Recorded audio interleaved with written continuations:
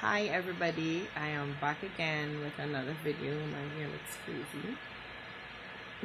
Right? So today I wanted to come on to talk a little bit about, some of the things that we can use this time to focus on. As the country opens back in phases, some of us are still home. Some of us may not even have jobs to return to once things go back to some sort of normalcy due to the COVID-19 situation. But I always say, use the time that you have wisely so that when you do get back out there, I remember I made a post last week saying that it would be very unfortunate that when we return to some level of normalcy, we get back out after this lockdown in the same condition that we came into the lockdown in. I think we have been allowed the time to really work on us, for those of us that want to do that. So I go to a prophetic apostolic church, Revival Fire Apostolic Center in Marbella, and the ministry is a part of a wider ministry called Christian International. That is where my apostles, who they were ordained under. And for those of us that don't know, Christian International is a organization based out in Florida in the United States, and it is headed by the father of the prophetic, Apostle Bill Hamon. And he wrote a book called, let me see if I have it here to show you, Prophets, Pitfalls, and Principles, right? It's a really good book, especially for those of us that are called to the office of the prophetic or have a prophetic call or, operate in some level of the prophetic. This is a great book to read. And there's something that he calls the 10 M's to maturing, maintaining manhood and ministry determined. Yeah. So it's the 10 M's, Bishop Bill Hamon's 10 M's to maturing and maintaining manhood and ministry, determining prophetic ministers' true or false status, right? My apostle was so kind enough to send me his notes. So I really appreciate you, Dad. But I wanted to give you these 10 M's not on ministerial not on a ministerial strength, but really for us to use these 10 M's to examine ourselves, because these 10 M's really help us prepare ourselves for ministry. These things should be intact before we do step onto our platforms in ministry. These 10 things should be seen about, and we should have experience some sort of growth and development in these 10 areas. So I just want to get into it with you really quickly, right? So the first M is manhood, or womanhood. God, we are spirit beings to God, so it has no gender, right? So the female way, because I say manhood. So manhood, womanhood, right? So if you look at Genesis 1:26-27, God makes the man before manifesting the mighty ministry. God created us as individuals before we have titles, positions, jobs, all these things.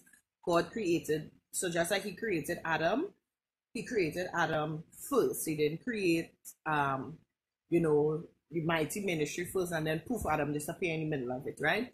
He created Adam and then he prepared Adam for that ministry, right? So God makes the man before manifesting the mighty ministry. Who is the man? Who are you apart from your position? Who are you apart from your ministry? Who are you apart from your responsibilities, your talents, and all these different things that people may know you for? Who are you outside of these things? Right now, we are faced with a situation where many of us don't have our jobs, we don't have our titles and all these different things that we so heavily leaned on to give us some sort of importance and relevance in society. So who are you without those things. Personality evaluating the person, not performance. So who are you outside of your 10 CXC subjects, your CAPES, or your all your degrees like the thermometer and all these things? Who are you? And if we look at Jesus was developing for 30 years for 3.5 years of ministry. And many of us don't like to go through that processing because we want to have the platform now. But Jesus prepared himself for 30 years before he stepped on his platform to do ministry for just 3.5 years before he died. And in that 3.5 years of ministry, that was probably the greatest time on the earth back then, because the amount of miracles, signs, and wonders that Jesus exhibited. But he spent 30 years building the man before stepping onto his ministry platform. Second M, ministry. When I want to talk about ministry in this aspect from what are you called to do? It is important to know what you are called to do. When you don't know what you're called to do, it's almost like you're just running along like a headless chicken. So what is the ministry that God has called you to? And now, ministry doesn't mean you have to go on a platform in a church with 10,000s of people, go in a stadium and talk to 10,000s of people. It's sometimes the littlest thing. What I'm doing here is ministry. When I teach children's church, that is ministry. When I encourage a wife that may be going through a hard time in her marriage, that is ministry. When I take care of my home and my husband and my children, that is ministry.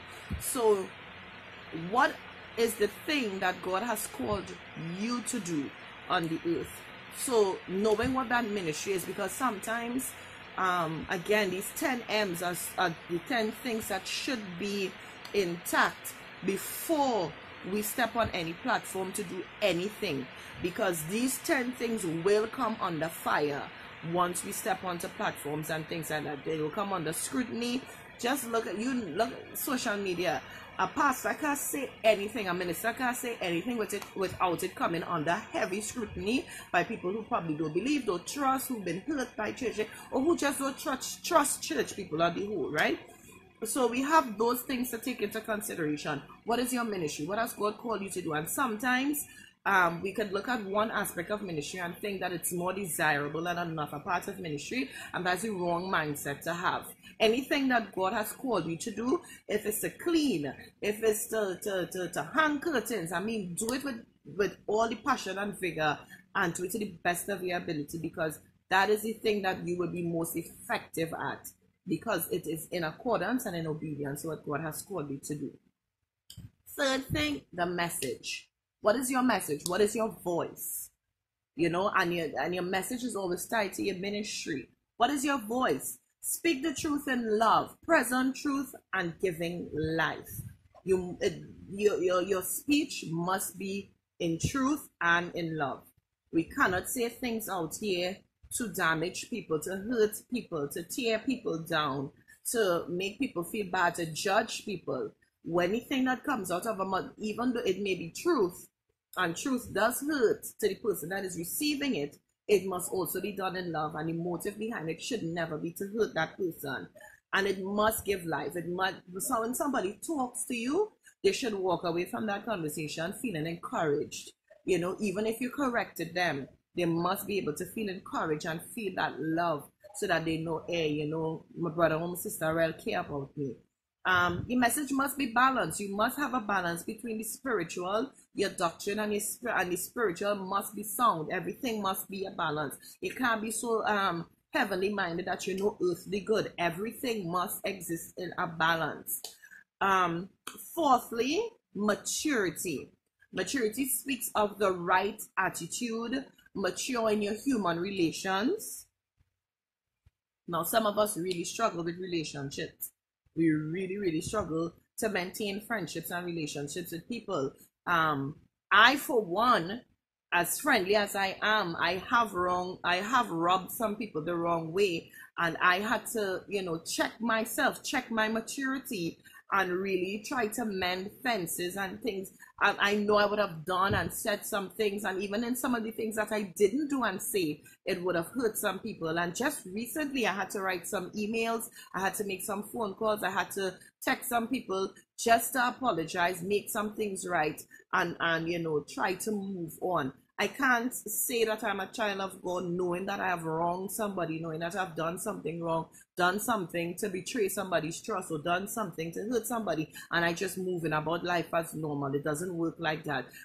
Because I have a relationship with God, conviction does set in, and I am unable to operate in that space anymore, and I just have to make things right, no matter how hard it might be. It's definitely humbling, and that's eating a big piece of humble pie, and sometimes that's what we need. We can't be prideful, in this time and in this season. Yeah, maturity in the fruits of the spirit. Fruits of the spirit comes from Galatians 5:22. Look at it, read it. Those are the fruits of the spirit. Those are the seeds that God has implanted in us, and over time, once we have a good relationship with God and with his word, those fruits will develop and mature in us, which will in turn show forth in our character. Christ-like character, being dependable and steadfast. There's a big one. Look at First Corinthians 13. It says, the point is to not be childish, and to be biblically knowledgeable and mature, and not a novice in the things of God. So your maturity not only in the earthly things, but you must also be mature in spiritual. The fifth thing that I think, and the fifth thing is a big thing. It's probably, I thought it would have been the first thing, but then when I look at the order of things, it kind of makes sense. The fifth thing is marriage. Your spirituality must be in order, meaning your personal family versus your church family. Your church family should never take priority over the family that you have at home, your personal family. Your wife or your husband is your first church that you minister to, and the first church that you attend to. So you can't leave your husband and wife and children undone, running after church things and church family. And that's a big critical mistake that a lot of us in church tend to make.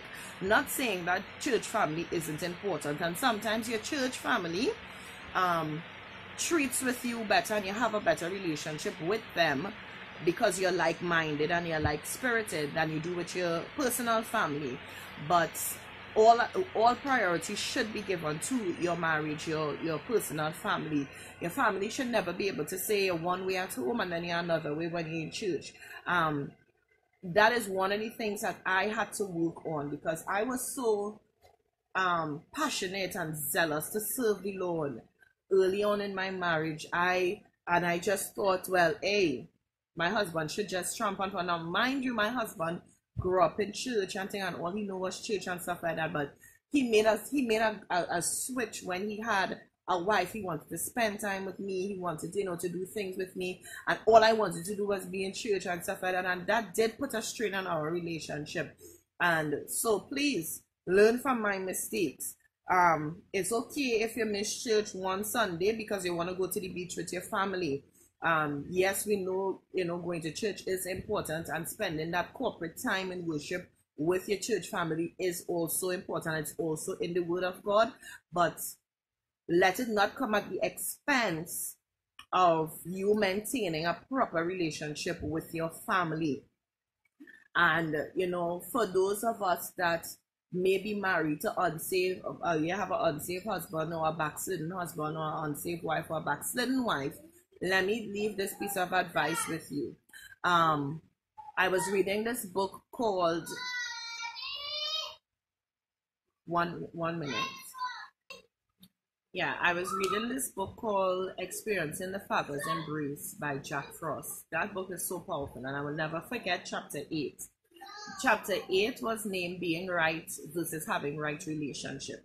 Now, this is specifically for couples and stuff like that, right? Sometimes you are right. The point is, you had a disagreement, you all had something, and you are the right person in it. And sometimes we could get so caught up in being right in the argument or whatever, that we forget that having right relationship is much more important than just being right in that moment. So for those of you that maybe you may have that little tussle with your unsaved husband or your unsaved wife when it comes to going to church, keep that in mind. Being right versus having a right relationship. Which side of the coin you want to be on? Do you want to be on the side of, I am right because this is the word of God, hallelujah, and I'm going to go to church? Or do you want to have a right relationship with your family, which is far more important than just being right in that moment? Another important point, when it comes to your marriage relationship, your priorities must be straight. So it's God first, your wife and your family, then ministry. Let it always be in that order. So I remember my Apostle Marsha always said, why can't it be Jesus at the center and then everything revolves around him? So that is also a good thing. Everything must revolve around him. So listen to him more than anything else. And your marriage must exemplify relationship with Christ and his church, because the word of God says that husbands, love your wife as Christ loved the church. So the sixth thing that we want to talk about in terms of areas of your life that you should give some attention to during this quarantine is methods, like your ethics, your integrity. Are you honest? Are you upright? How do you do things? Not manipulating or deceptive. Your methods and how you do things in your everyday life is important. This is another area that I had to really, put in check, my integrity, being an honest person, these are things that I had to check, and I still have to check from time to time, because again, I'm human and I will err. But being aware of these things are very, very important. Do you get good end results and not justify unscriptural or ungodly ways to do things? You have people that they do bad things or they do unethical things, disintegrous things, and then they try to find a justification some way or the other on why it was okay for them to do things like that.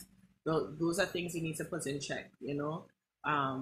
Especially as children of God, we need to always operate above board, not pretending or anything like that, but making a conscious effort to fix these things and put these things into perspective. The seventh thing is manners, being unselfish, being polite, being kind, being a gentleman or a gentle lady, being discreet, proper speech and communication in your words and in your mannerisms, not giving stink face and resting bee face and things like that. Our manners is very, very important. There's a old saying that manners make it man. So making sure that we always operate in a mannerly way and not being disrespectful.